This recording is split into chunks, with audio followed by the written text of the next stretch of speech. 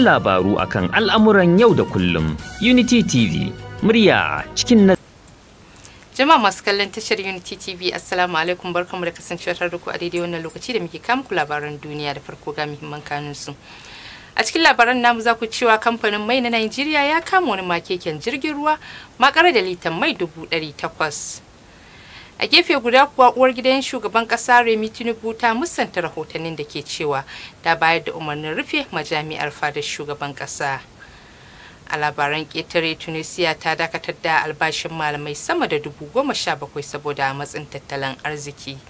Daga shi muna ɗauke da rahoton wasanni inda za ku cewa Manchester United ta ƙayyade fan miliyan 50 kan Maguire.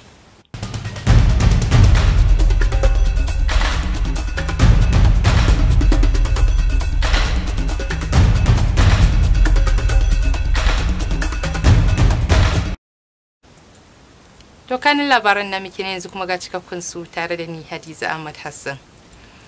Kamfanin mai na Najeriya NNPCL ya cafke wani makeken jirgin ruwa makar da litar danyen man fetur sama da 800 da aka sace shi daga kasar aka kuma nufi kasar kamar da shi. Bayanai sun ce an kama jirgin ne ranar 7 ga watan Yulin da muke ciki. Koda yake jawabin shugaban sashen hulɗa da jama'a na kamfanin NNPCL, Mr. Garba Muhammad ya ce binciken farko-farko da suka gudanar sun gano cewa an sato ɗanyen man ne daga wani sashi na Najeriya, amma jirgin ya taso ne daga jihar Ondo. Da uwar gidan shugaban ƙasa Sanata Oluremi Tinubu ta ƙaryata rahoton da ke ikirarin cewa ta bayar da umarnin rufe ɗakin ibada na Aso Rock Chapel da ke fadar shugaban ƙasa a Abuja. Uwar gidan shugaban ƙasa ta bayyana hakan ne cikin wata sanarwa da mai bata shawara ta musamman kan harkokin yada labarai Bisola Kukoyi ta fitar, ta ce babu lokacin da uwar gidan shugaban ƙasar ta bayar da wannan umarni, inda ta ƙara da cewa ɗakin ibadan na ci gaba da aiki saboda har yanzu akwai taron tattaunawa na mako-mako da ake yi a cikinsa. Sai dai har yanzu rahotanni sun ce shugaban ƙasa bai naɗa wani limamin cocin ba bayan ficewar limamin cocin na ƙarshe. To ƙungiyar kare hakkin bil adama ta Amnesty ta ce cire tallafin man fetur ba tare da matakan rage raɗaɗi ga talakawa ba zai jefa akasarin jama'a cikin ƙarin kuncin talauci. Ƙungiyar ta Amnesty ta kuma ce rayuwar talakawa za ta iya tsaya cak matukar gwamnati bata cika alƙawarin samar da hanyoyin sauƙi ba ga 'yan ƙasa. Tuni dai kayan masarufi suka yi tashin goron zabi, musamman da yadda sufuri ke shafar rayuwar tattalin arzikin ƙasa. Daraktan ƙungiyar na Amnesty a Najeriya Isa Sunusi ya ce sun lura duk muhimman sassan rayuwar 'yan Najeriya na da alaƙa da man fetur.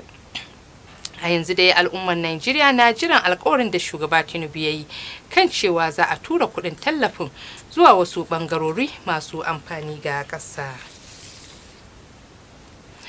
Da ofishin jakadancin Amurka da ke Abuja da Lagos sun gudanar da wani kwas na wayar da kan ɗaruruwan ɗaliban Najeriya da suka sami guraben karatu a jami'o'i da kwalejin Amurka. Kimanin ɗaliban Najeriya 700 ne suka samu guraben karatu a Amurka a wani shirin ba da tallafin karatu na gwamnatin ta Amurka mai suna Education USA da ake sa ran nan gaba kaɗan za su tashi don tafiya ƙasa Amurka. Education USA wani shirin ma'aikatar harkokin wajen Amurka ne da ke marawa cibiyoyi 430 da ɗaliban ƙasashen duniya samun guraben karatu da ma ba da tallafin karatun ga 'ya'yan talakawa. Jami'an diplomasiyar Amurka sun yi fatan ɗaliban Najeriya da ake sa ran su zama manya gobe za su taimaka wajen bunƙasawa da kuma ci gaban ƙasarsu a nan gaba.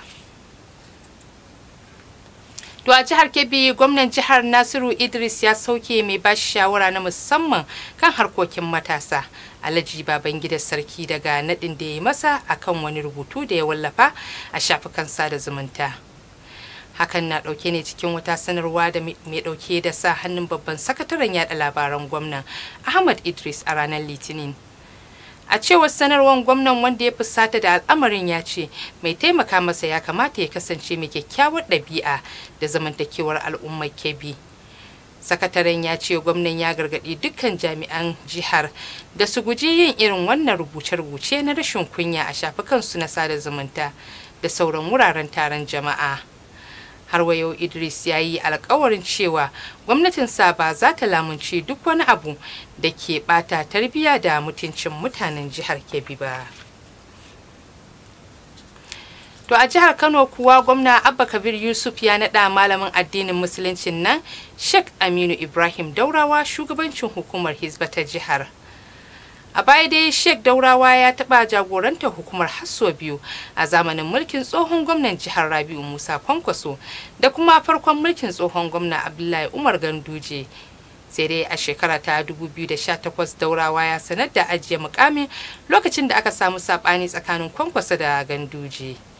Amma a ranar Litinin malamin ya wallafa wani bidiyo da ya nuna shi yana karɓar takardar sake naɗa shi shugabancin hukumar a karo na 3 daga sakataren gwamnatin jihar Dr. Baffa Abdullahi Bichi. To yanzu kuma sai mu je ga labaran ƙetare. Mahukunta a ƙasar Tunisia sun dakatar da biyan albashin malaman makaranta 17,000 tare da korar wasu shugabannin makarantu 350. Matakin da ke zuwa a wani yanayi da matsalolin tattalin arziki suka dabaibaye kasar ta arewacin Afirka. Wannan mataki na gwamnatin dai ya shafi akalla kaso 1/3 na daukacin malaman makarantu da ke kasar Tunisia. Cikin dalilan da gwamnatin ta Tunisia ta bayar sun haɗar da mummunan koma bayan da tattalin arzikin kasar ke fuskanta da ya tilasta gaza iya ɗaukar nauyin malaman. A labaran ƙetare kuwa Manchester United ta ƙayyade fan miliyan 50 kan duk wata ƙungiyar da ke son sayan ɗan wasan ta Harry Maguire mai shekaru 30. Har wa yau ana samun ci gaba a tattaunawar sayan mai tsaron raga na ƙasar Kamaru, Andre Onana, kan fan miliyan 43 daga Inter Milan zuwa Manchester United. Kuma babu mamaki komai ya kammalu a wannan makon. A gefe guda kuwa Al-Hilal ta faɗa Manchester City cewa a shirye take tafiya fan miliyan 60 kan ɗan wasan Portugal mai buga tsakiya Bernardo Silva.